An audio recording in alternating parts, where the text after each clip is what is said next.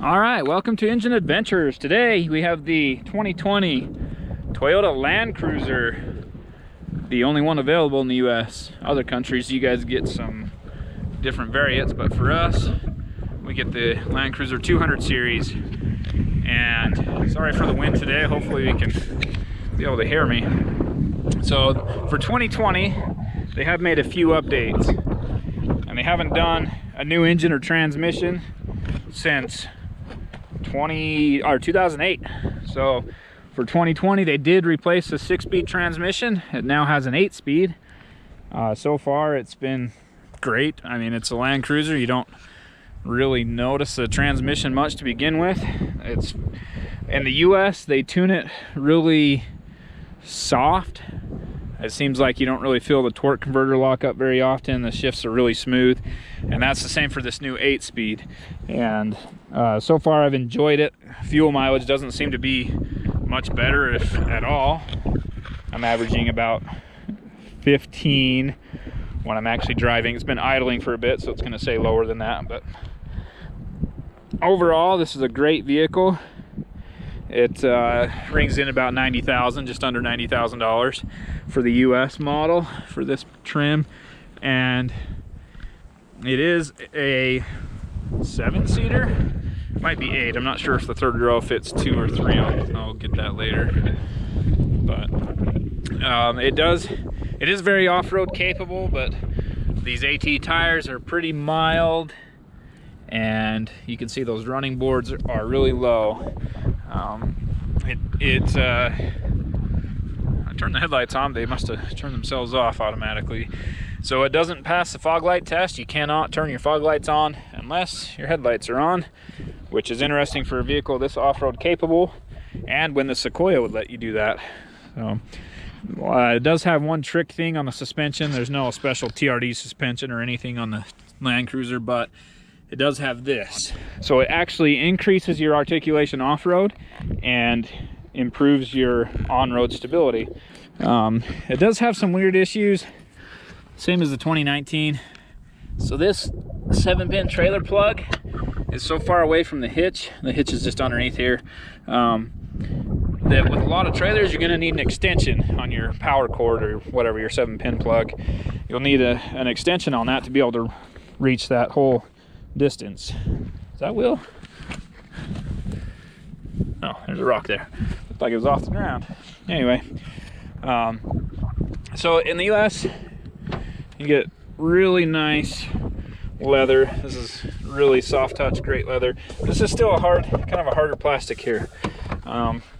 So if you like to rest your elbow up there, I haven't seen a vehicle that does that really well. Land Cruiser is the same as all the others. It does have all the features. Basically it comes with the Toyota standard features, Toyota Safety Sense features, and it is the lower of the two though, so it's this bottom one, Toyota Safety Sense P, and you see the Land Cruisers on it right there. And basically it comes with those 4 safety features, which is pretty cool. The pre-collision system with pedestrian automatic high beams, lane departure alert, and dynamic radar cruise control. So those are all standard features on this one. There are a select few, like the RAV4 that we had a couple weeks ago, for example. That one has the whole suite of features there, which is just a little bit nicer. Let's go over the window sticker while we're here. Basically, the only option, well, there are 2 carpet floor mats. You can see there with the Land Cruiser logo, and the rear seat entertainment system right there. And those screens, I don't know, I've never been a fan of tons of electronics in vehicles. Those screens are okay. They're not the newest, greatest technology. Land Cruiser, I mean, everything you do with Land Cruiser is durability, longevity. This is one of Toyota's longest lasting vehicles as far as reliability and durability goes.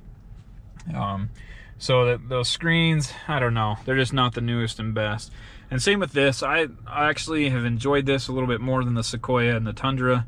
It does have, I don't know, normal features in it. I don't care much for all this electronic stuff, but it does. If you're in 4 low, going slow, it pops up the camera, and the camera button's right here if you need to actually manually do it. It's a little hard to see when you're in the driver's seat. It's either going to be behind here or behind there. It's hard to see. So you hit the camera button there, and it can change between those two views however you want it. And it does have the inclinometer, and I don't know what the side inclinometer is. So the incline is forward and back, and then they're side to side, just so you can kind of get an idea.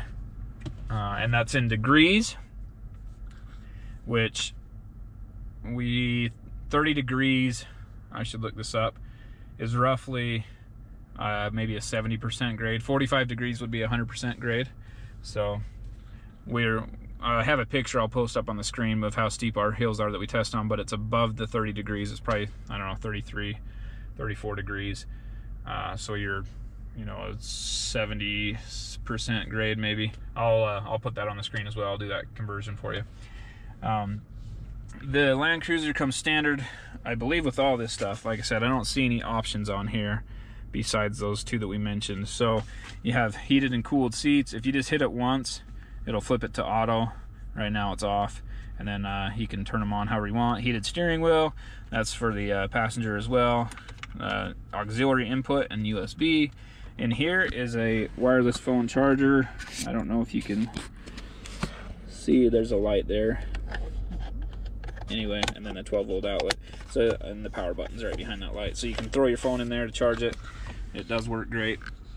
And we'll get into all the off-road features later. There's cup holders there. My sunglasses don't fit up here, just like many other vehicles, but it's not big enough for my sunglasses to fit. There is a sunroof. Again, this is all standard. Just comes with it as it is. And then here is the fridge. Keeps your drinks cool. I don't know if that's my favorite feature or not. You lose a lot of space, but then you can have cold drinks. So that's something you'll have to decide if you like or not. Let's see, anything else up here in the front? Let's go check under the hood real quick. We'll get into all this off-road stuff a little bit later. Basically, your ECT power is your tow haul mode in other vehicles. It holds the shift points longer and increases your throttle response. This one will start in second gear. That's a good one for snow. So if you're on really slippery terrain, you can do that. It'll make it less likely that you're gonna slip. Traction control, center diff lock. Let's go ahead and look under the hood. It is a 5.7 liter V8, and it's beeping because the headlights are on. These are LED headlights with the projectors. It's hard to see, and the fog lights are on as well. It's so bright out today, hard to see them. So there's the 5.7 liter V8. This is the same engine basically that's in the Sequoia and Tundra. This one's made in Japan. The Sequoia and Tundra engines are made in the US, and I don't know the differences between them really. Same horsepower, 381, and horsepower, 401 torque. There's a lot of space here. A lot of the dual battery guys will remount that and put a second battery in there for those overlanders, if you will. But yeah, just a basic normal setup, easy to work on. It's a gas engine. Big battery, handle all the electronics and stuff in it. So overall, that's a great engine, super reliable, very durable long term. Rear seats, child seat does fit in here. It's a little tight. Had to stop my daughter from kicking the screen a couple times. And there's your screens, and you have a huge bezels around it. I don't know, in vehicles, I like the idea of having a tablet maybe, and even for the main infotainment system up front, if they had that be a replaceable tablet so you could upgrade to the most current technology every 5 years or whenever you wanted, I think that would be a great option. Down here, all your controls, heated seats on the outboard middle row seats, and then your inputs, HDMI, your phone input, whatever for your rear seat screens there. And separate volume for the two sides, and wireless headphones for the two sides. And then the third row seat, We'll go around the other side to show you that. Third row on this thing is not my favorite. So to get into it, so those seats do tumble. The other side's the 60 split, and so that whole thing will go. And then it does have a hook here. You can pull this out, and then that'll hook on down there, and you can set the seat so it doesn't go all the way forward and smash your screen. There's probably other uses for it too, but the main one I would imagine is to protect that screen. And I need 2 hands to get that back together, so we'll get back to that later. Center seat, center armrest for the rear seat, remote control, and it's not very deep in there. And then you've got cup holders right there. So that's all that's in that center armrest. Gotta fold that again. There we go. So the third row seat, these you have to pull a handle from the back, and then they fold down, and it's not super easy to get back in there. Let me go ahead and fold one of them down. It is a split, so the top half is a hatch and the bottom half is a tailgate, which I do like. Sorry, cleaning supplies there for the media fleet people. So you pull that handle, it releases it. Oh, I'm on a hill, so this is hard. And then you fold it down, and then you pull this handle, and you can adjust how far it reclines with that handle too, and then pop your headrest up. So that's how you get into that seat, and look how much play there is in that. I don't like these third row seats. In the 100 series, they just pop the whole seat out a lot easier. This one, you have to undo all this covers, whatever, unbolt it. It takes a lot more work to undo these seats. There is the jack there and extra storage, and the tools for your jack are here, which I do like. So there's a tool set in there, and let's just go ahead and show you what's in there. So that's pretty heavy. Decent amount of tools there. Everything you need, a couple of extra wrenches, 10 millimeter, which everyone knows that works on cars. 10 millimeter is used for everything. Your lug nut wrench. I don't even know what all this stuff is for. For example, that rod. Not sure what that one's for. Anyway, there's plenty of tools in there for changing your tire, and it looks like doing a few other minor things. Let's pop that back in there. Or I guess a 10 millimeter means you can pretty much take your whole engine apart, because everything is a 10 millimeter.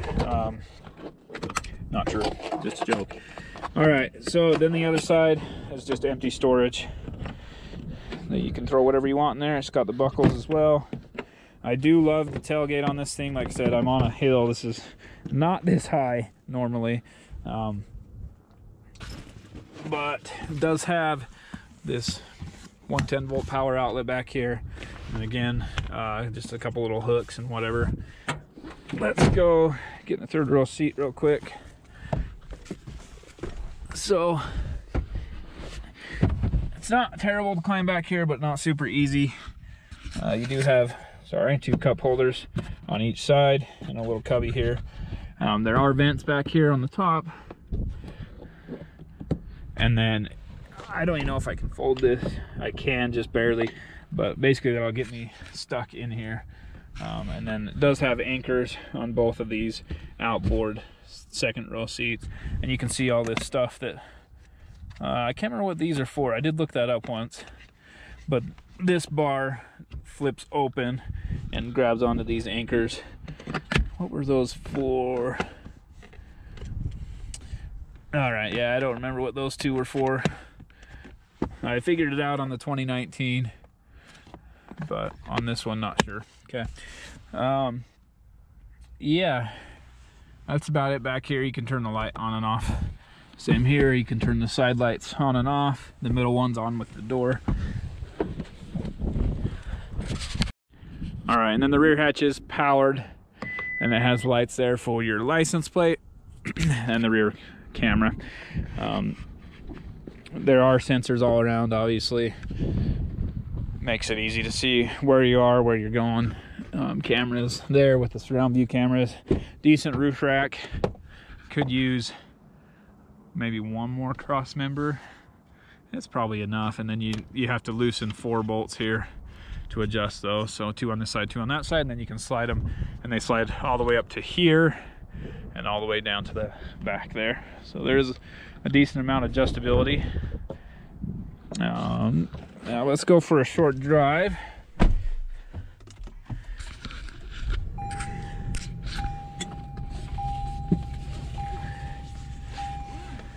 Like any other vehicle, to go to 4 low, 4 high, make that transition, put it in neutral, and then you shift there. We're back into 4 high. I'm curious, there is no multi-terrain select or crawl control if you're in 4 high. You still can lock the center differential. Right there, you saw it flash. Not sure, there it goes. There it goes, okay. So you can lock the center differential whether you're in 4 high or 4 low. For this little section, we're not gonna need it. That's a different camera view because we're in 4 high. So these are the 2 wheels, driver side, passenger side wheel, and then that's the front camera and the surround view. Thanks for watching Engine Adventures review of the 2020 Toyota Land Cruiser. If you liked what you saw, go ahead and hit subscribe, hit the thumbs up, like button, and make sure to ring that bell for notifications.